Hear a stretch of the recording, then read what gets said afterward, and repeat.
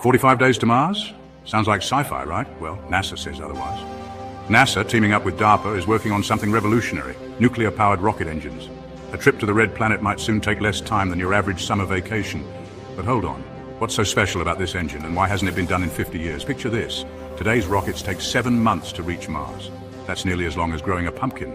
Enter NASA's nuclear-powered engine, a game-changer using the energy from splitting atoms. It's 3 times more efficient than chemical engines, capable of cutting the trip to a mere 45 days. Sounds perfect, right? But wait, what about radiation risks? Space debris. Could these ultra-powerful engines become humanity's biggest gamble?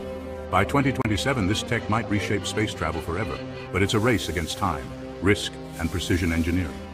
Will humanity rise to the challenge? Would you trust a nuclear rocket to take you to Mars? Or does this breakthrough feel too risky? Comment your thoughts, and if space excites you, share this video. It might just ignite the astronaut in someone you know.